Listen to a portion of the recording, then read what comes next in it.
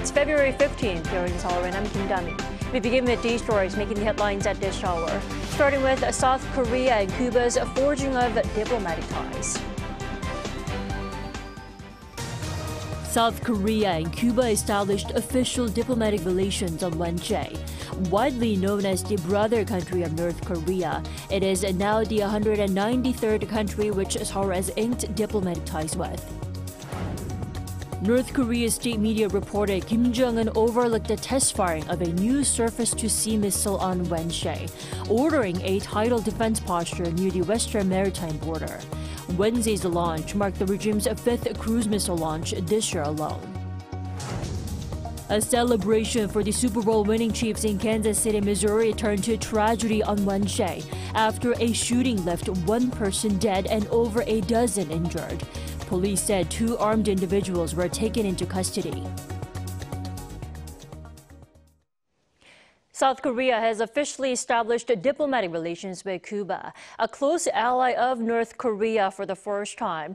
Now, this is not the best news for the North, as the newly forged relations will further ostracize the regime on the world stage. Bae-eun-ji has our top story. Cuba has become the 193rd country in the world to form diplomatic relations with South Korea. Seoul's foreign ministry said in a statement that the United Nations representatives for the two countries exchanged official letters in New York on Wednesday local time. It also said this marks an important turning point for South Korea in its effort to strengthen diplomacy in the Latin American region and expand diplomatic horizons. This leaves Syria as the only country among UN member states that does not have diplomatic ties with South Korea. The communist-run island was the only country in Latin America that did not have diplomatic relations with South Korea. This was mainly because it has been and continues to be a close ally of North Korea. North Korea established diplomatic ties with Cuba in 1960, and Cuba still has an embassy in Pyongyang. With South Korea and Cuba agreeing to open diplomatic relations, North Korea is expected to become more isolated on the global stage. South Korea also hopes to expand economic cooperation with Cuba. Seoul's foreign ministry said the new diplomatic ties are expected to help support Korean companies to do business in Cuba. As of 2022, the trade volume between the two countries amounted to approximately $40 million in exports and $7 million in imports. Also, Seoul aims to provide consular assistance to Koreans visiting Cuba. Around 14,000 Koreans visited Cuba annually before the pandemic, and there are about 1,000 people descended from Koreans who moved to Mexico in 1921 during Japan's colonial rule, currently living in Cuba. Bae-eun-ji, Arirang News.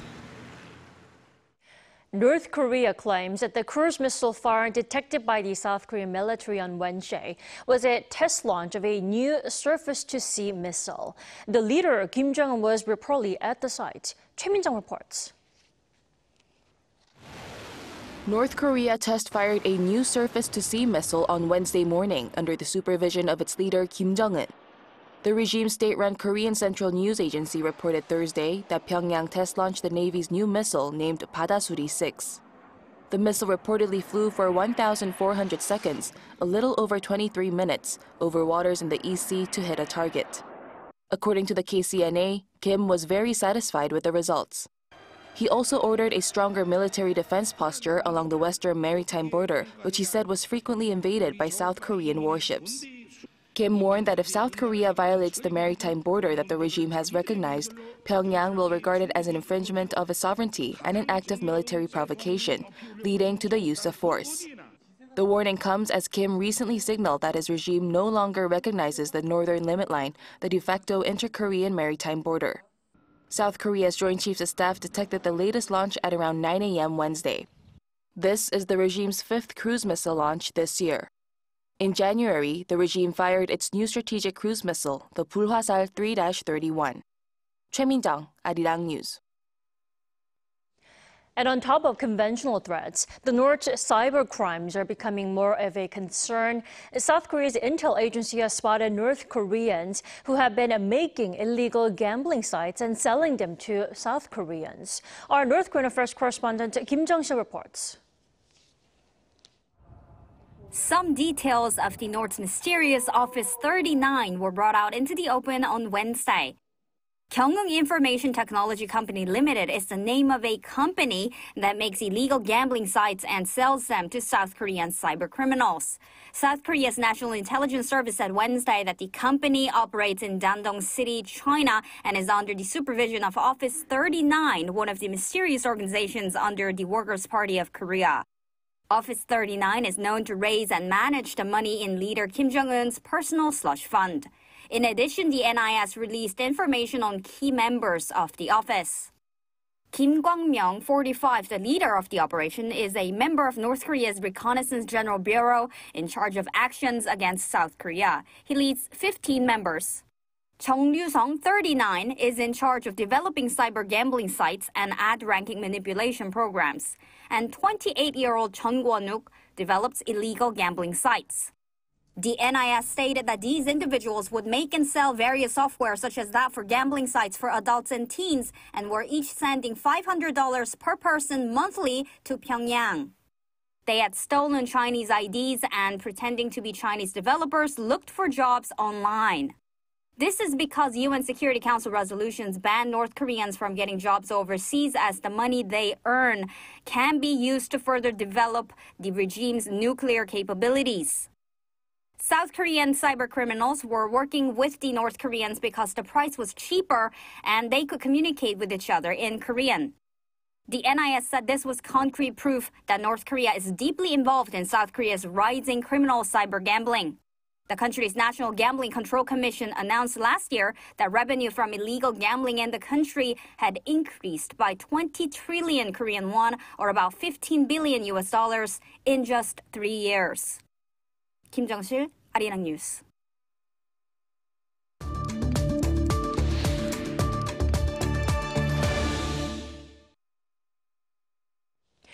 Israeli Prime Minister Benjamin Netanyahu vowed his military will carry out a powerful operation in Rafah after civilians are allowed to leave. And according to Israel, Hamas have not sent new proposals for a ceasefire after Netanyahu rejected their initial demands. Lee Seung-jae has more. Israeli Prime Minister Benjamin Netanyahu vowed Wednesday that the Israeli forces would carry out a powerful operation in Rafah after the many Gazans who have sought refuge in the southern Gaza city are allowed to leave. In his official Telegram account, the Israeli leader said that his country will continue to fight until complete victory, adding that it will happen after the civilian population leaves the battle zones in Rafah. In a separate video message, Netanyahu said that the only way to get back the Israeli hostages would be through a combination of strong military pressure and firm negotiations, just as in the case of the 112 previously freed hostages. Meanwhile, the Prime Minister's office said Wednesday that no new proposals from Hamas for a ceasefire and hostage release deal were given. The office added that the Prime Minister insists that Israel will not yield to Hamas's outrageous demands and that a change in Hamas's positions will allow progress in negotiations. Reports say the Palestinian militant group is demanding an end to the war in exchange for the release of hostages, while Israel agrees only to a time-limited ceasefire. Turkish President Recep Tayyip Erdogan and his Egyptian counterpart Abdel Fattah al-Sisi met in Cairo on Wednesday. Among some of the issues brought up in their talks was the ongoing conflict between Israel and Hamas, with the Turkish leader saying the Palestinians were at the top of the agenda and that it was their priority to establish a ceasefire as soon as possible. Both leaders slammed Israel's conduct in the war in the Gaza Strip and called for a ceasefire. Erdogan, who's on his first visit to Cairo in over 10 years, vowed to work with Egypt for the recovery and reconstruction of Gaza in the medium term. Lee Seung-jae, Arirang News. So things are not looking too bright over in Gaza. In fact, a top UN official has warned an Israeli assault on Gaza's Rafah city could lead to a slaughter. We're joined by Professor Mason Ritchie this morning. Good morning. Good morning. Happy to be here. Thanks for joining us. So, top UN official Martin Griffiths' comment that Israeli assault on Rafah could lead to a slaughter. This is an unusually strongly worded remark from the UN, isn't it?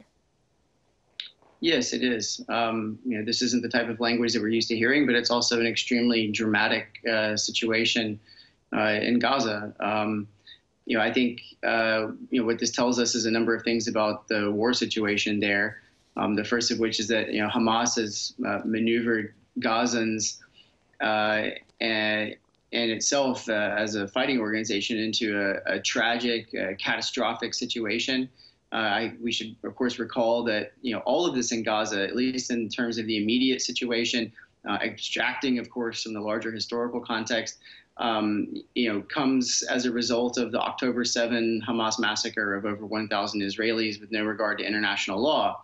However, of course, just because Hamas violated the laws of war and continues to do so by holding civilian hostages doesn't mean that Israel has the right to violate the laws of war either. And of course, there are disturbing reports that Israel has not upheld international humanitarian law in its offensive in Gaza. And of course, it's imperative in the war going forward that Israel does so if and when it carries out this invasion of Rafah. I would also point out, I think, that strategically Israel has pushed Hamas along with Gazan civilians ever further south in Gaza. And now the trick is to evacuate civilians north again in order to minimize civilian casualties in a Rafah invasion. This is, of course, going to be very difficult, however, as there's more than 1 million of them in Rafah, which is something like 5 or 6 times the normal population there. Diplomatically, the invasion of Rafah has been in the cards for a while, but Egypt and the West have been working to try to delay or halt this invasion. The West fears a massacre, as we just heard, and Egypt fears a border crisis. And I guess the last thing I'd say is the fact that there are remaining hostages complicates Israel's planning enormously. Definitely. Now, The Economist reported it believes that Israel's attacks on Rafah really depend on domestic political situations as well as other factors. Professor Ritchie, what's your take on this? Well, Israel's Prime Minister Benjamin Netanyahu argues that, and his government in part argues that a successful Rafah invasion would present a decisive change or a decisive turning point in the war, is it would possibly let Israel finally eliminate Yahya Sinwar, who's the Hamas leader in Gaza, which is a stated goal of Israel, of course. It would, in principle, or at least in theory, allow Israel to rout a number of Gaza battalions and therefore dramatically weaken Hamas.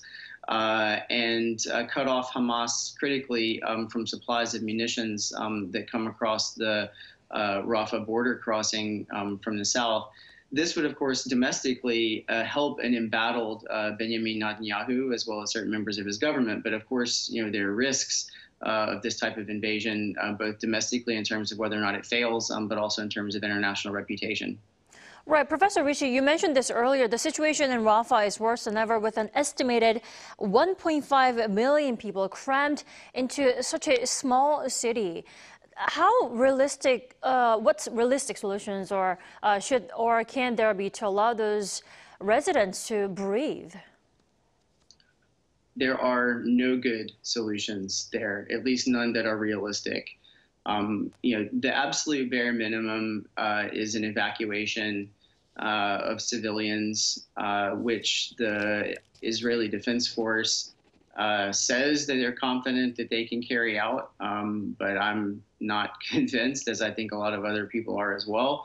And among other questions, of course, the big one is where? Where are they going to go? Mm-hmm. They've already been driven south to Rafah from north and central Gaza. Many of them have relatively recently arrived in Rafah from Khan Yunis. So one option would be, of course, to re-evacuate them back to Khan Yunis, but it's bombed out. So there's not a lot of possibility for appropriate humanitarian conditions there. Another option is central Gaza, but Israel has a relatively tenuous hold on that recently, so that doesn't seem like a great option. And then going back into northern Gaza could, in principle, be an option, but Israel doesn't seem to want that, in part because it's trying to work out some concepts there for governance going forward, and this would complicate it by having a large, chaotic influx of people. There are no good options there. It's an absolute disaster in all ways for the civilian population of Gaza. Right, especially with the UN pledging not to help any forced evacuation. Things are really complicated at the moment. Now, before I let you go, Professor Richie, aren't ceasefire negotiations between Israel and Hamas still ongoing, though? How is it looking this time? Well, so far as we can tell, it doesn't seem like there is a lot of overlap between the position of Hamas and the position of Israel. But of course, we should never say never. The United States is obviously pushing along with its partners in the Middle East, including Egypt and Saudi Arabia, to try to find solutions for a ceasefire. Hamas has so far rejected those types of offers that it's seen so far, and Israel has also rejected what it's seen on the table so far. So those diplomatic negotiations are ongoing, but they're extremely tricky because of the lack of overlap between the Israeli and the Hamas position, mixed with the fact that these are extremely complicated negotiations, and ultimately, as we sometimes say in diplomacy, nothing is settled until everything is settled. And because this is such a complicated situation, it's hard to get all of the details worked out. And any one detail that goes wrong could unravel an entire deal. Right. All right. Thanks so much for joining us and sharing your insight today. Professor Richie, you have a great day. Great. Thanks. I appreciate it. You too.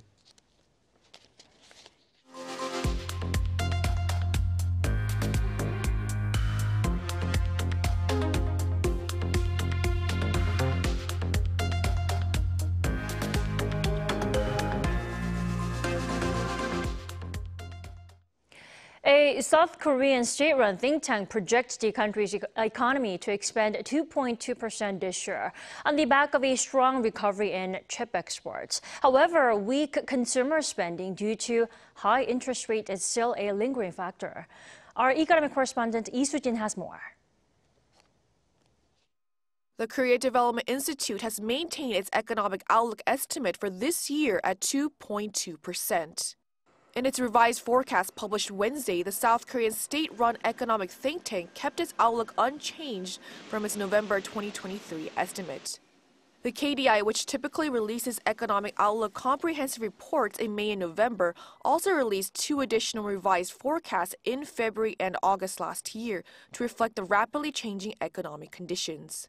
November's economic growth estimate for 2024 at 2.2% was slightly lower than the 2.3% forecast in May and August.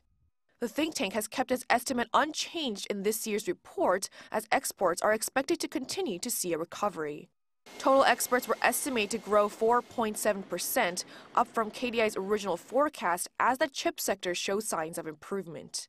Concerns about external factors are slightly mitigated as the International Monetary Fund last month raised economic outlooks for major economies from its previous estimate released in October last year. China's economic growth was adjusted upward on the back of government stimulus measures despite the ongoing real estate crisis in the country. And growth in the U.S. economy is expected to boost South Korea's exports. The IMF also upgraded its outlook for the world economy to 3.1%, pointing to a more resilient growth in the global economy this year. Domestic demand, however, continues to remain sluggish amid a recovery in exports and improvements in the global economy. For consumer inflation, the KDI revised downward its forecast slightly to 2.5% from 2.6%. And private spending, which was also adjusted downwards by 0.1%, is not expected to show drastic improvement anytime soon. The current sluggishness in private consumption is attributed to the persisting high interest rates, hindering immediate improvement. It's unlikely to expect a boost in private consumption this year as high interest rates are likely to continue. And risk factors from geopolitical tensions in the Middle East that could lead to rising oil prices and trade disruptions might also weaken South Korea's economic growth. Lee Soo-jin, Arirang News. South Korean swimmer Hwang Sun-woo qualified for the men's 100-meter freestyle final at the World Championships in Qatar, becoming the first swimmer ever from South Korea to do so. On Wednesday, Hwang finished third in the semifinals, coming in at 47.93 seconds, qualifying as one of the best 8 finishers from the semifinals. Hwang, who won the 200-meter men's freestyle gold earlier this week, will be chasing another medal on Thursday evening local time.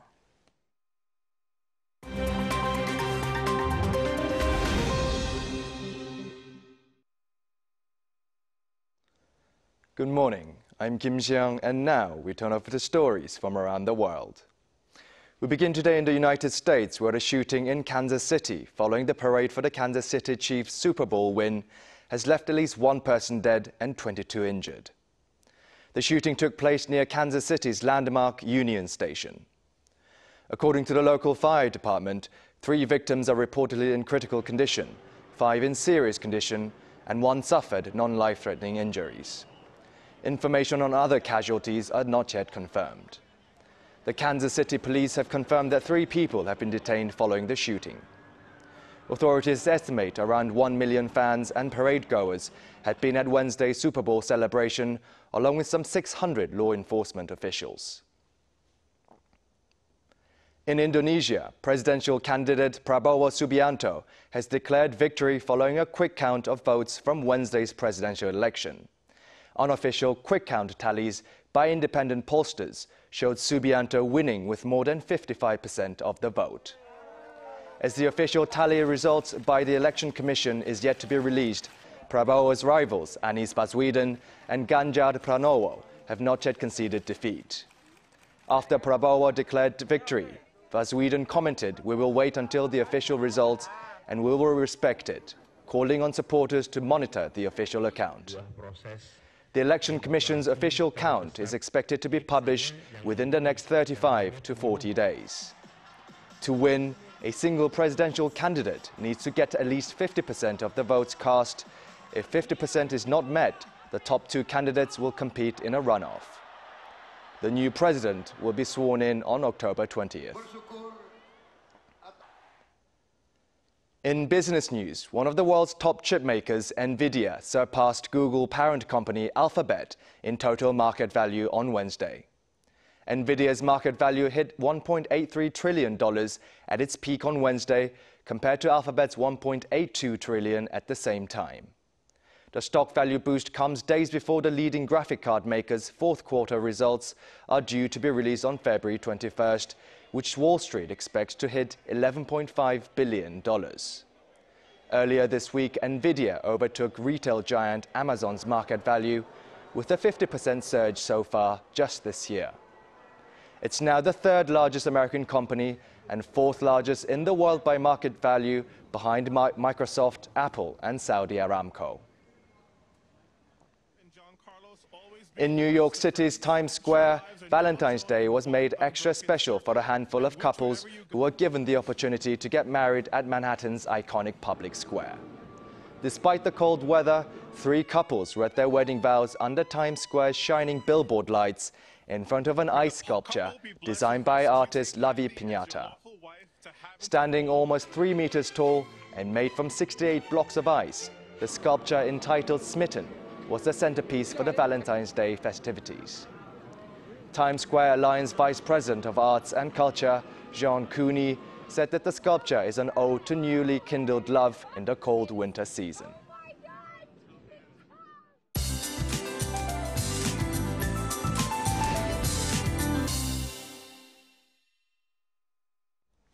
Good morning. Hope you have your umbrella with you. A winter mix is in store nationwide. And right now, central regions and Jeollado provinces are seeing light rain, which will gradually spread to most parts of Korea.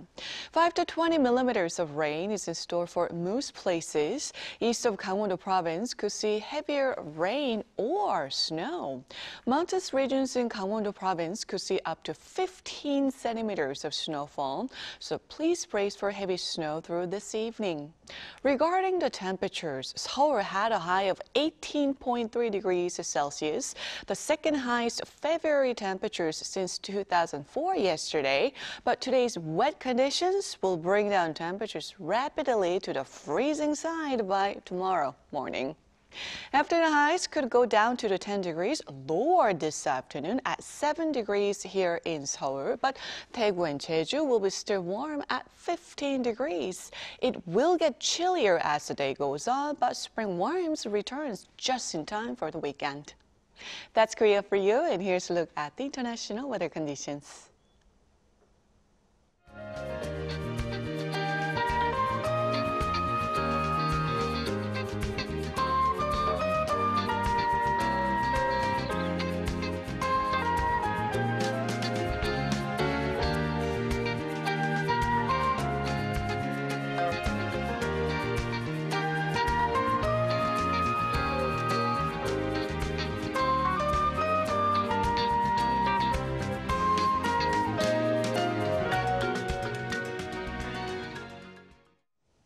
We thank you for watching New Day at Arirang. We'll be back tomorrow for Friday's edition at the same time, 9 a.m. Korea time.